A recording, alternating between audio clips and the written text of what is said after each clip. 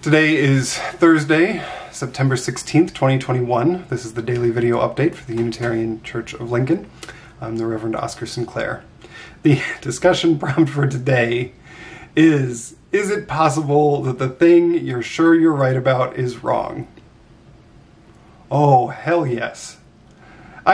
As we talked about yesterday, I might not be enough of an iconoclast to always be comfortable in this tradition, but I am certainly enough of a doubter. Because what a mundane and dingy world we would live in if we were never surprised. If we simply knew things to be true and then that was the end of it. That's really not been my experience of life. And the great joy of life is in embracing the unknown.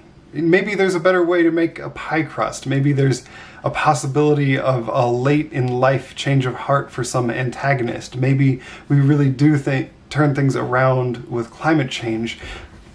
Maybe the Orioles aren't actually that good of a baseball team.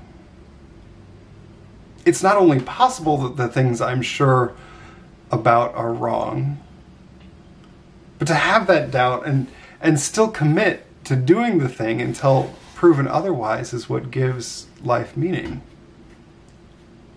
Angels and ministers of grace preserve us from inflexible surety. That is the death of our liberal tradition. We should always, always be questioning, always doubting, always asking, what if we're wrong about this thing? That's what makes us us. See you tomorrow.